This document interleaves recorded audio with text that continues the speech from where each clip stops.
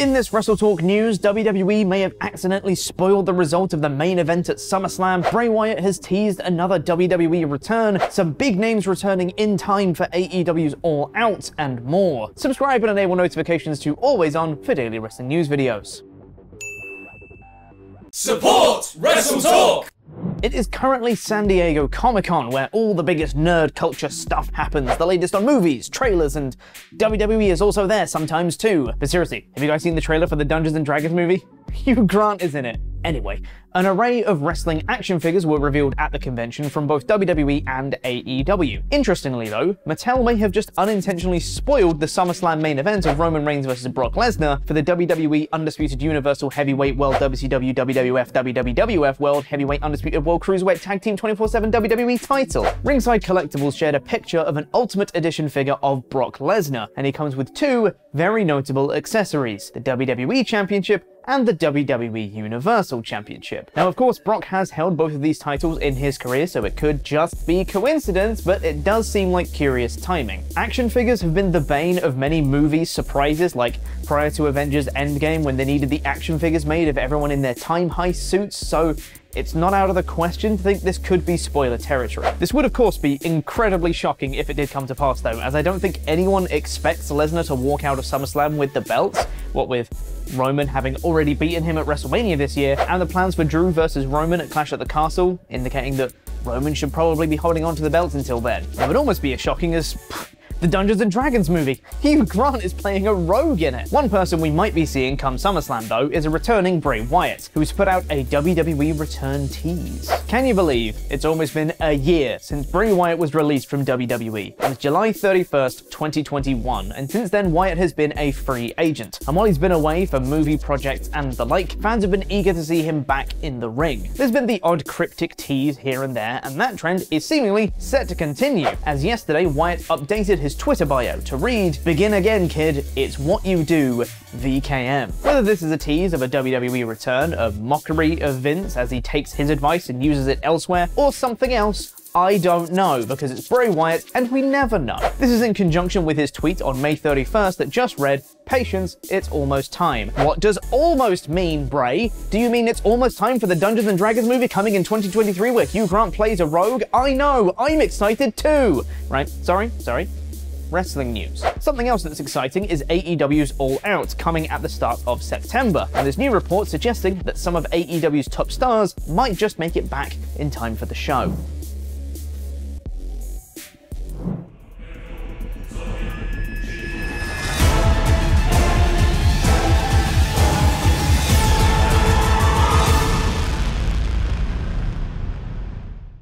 No, it's not Sully. Sully isn't debuting in AEW for All Out, but he is coming.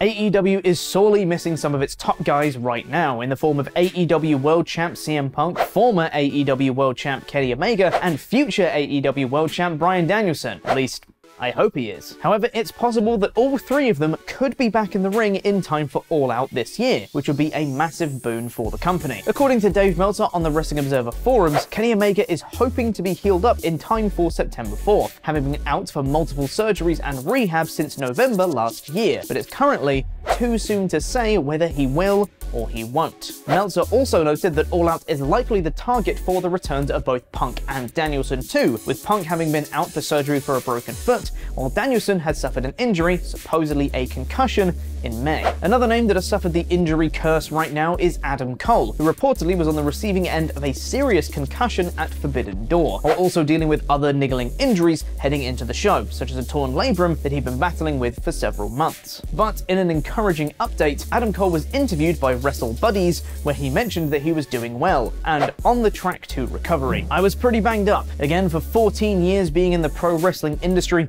I think the most time I ever had off as far as traveling and being on the road was 1 month. I've been going non-stop. Eventually, our bodies kind of catch up to us, and I had a couple of things that were kind of lingering. And with what happened at Forbidden Door, concussion, but I feel good. I feel very confident I'll be back in the ring soon." Cole mentioned again later in the interview that he would be good to go in no time, so maybe that's another name we can pencil in for All Out. It'll be just like All Out last year, except with Punk and Omega on top of the Danielson and Cole returns. Which is quite the little group together of Punk, Omega, Danielson and Cole, and presumably Moxley after he defends the interim world title. It's still not quite as impressive as the party composition in the Dungeons and Dragons movie though, where Hugh Grant plays a rogue. Sorry. Back on track. There might be someone else joining AEW though, this time behind the commentary desk. AEW sure has no shortage of commentators with Excalibur, Taz, Tony Schiavone, Jim Ross, and occasionally Chris Jericho, Ricky Starks, William Regal, Caprice Common, and more. So, let's add another. Mauro Ranallo left WWE in 2020 and has been AEW adjacent as he provided commentary for the title versus title match between Kenny Omega and Rich Swann, but hasn't been used since by AEW. Dave Meltzer was recently asked on Twitter if AEW had considered bringing him back in, to which he replied that there was a conversation with Ranallo's management some time back, which you would assume means that he won't be coming to AEW if the discussions had already happened, but as the channels of communication are open, perhaps there's scope for him to join before long. However, there has been one recent signing to AEW that has drawn some criticism.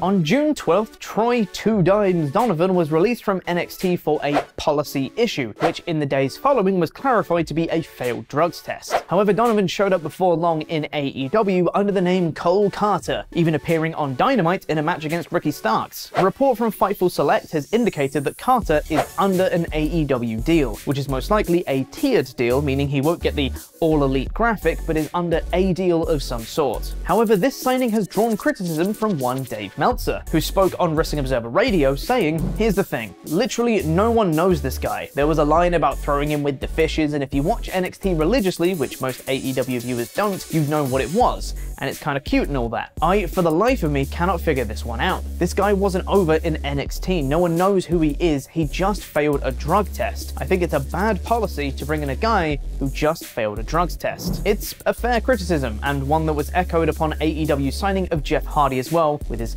controversial circumstances around his WWE release. In other news, Seth Rollins is back at it on social media, this time ranting against Cody Rhodes after he won an ESPY. Classic Seth.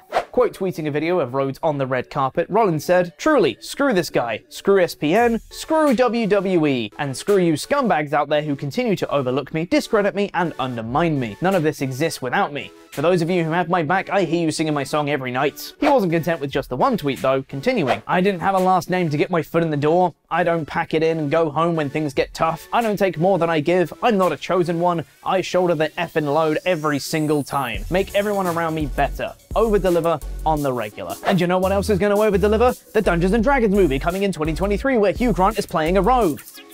What's that? Oh. As I may have mentioned once or twice, Hugh Grant is playing a rogue in the Dungeons & Dragons movie, coming in 2023. Some people have noticed a bit of a similarity in his attire though, to one William Regal. Regal called out Mr. Grant in a tweet, saying, "I'm a British icon, they all copy me. Dear Hugh has even stole my robe design, bless him. At least be original, Petal." A fan replied to this tweet with a clip of Regal and Kurt Hennig from WCW, where Regal was also not nice about Hugh Grant, to which Regal responded with, "Filmed in '95. That's what I thought of Hugh Grant then, and I'm being polite. Even if he has stole my look and no doubt what else for his new film, bless him. Then again, fair play to him for a quick run round the wall of death for a tenner. Shame he got caught." Though I want to see William Regal play a rogue in the Dungeons & Dragons movie coming in 2023. And another thing you should want to see is my latest opinion piece / video essay about WWE reverting back to a TV-14 rating and if it will actually help them. Check it out now.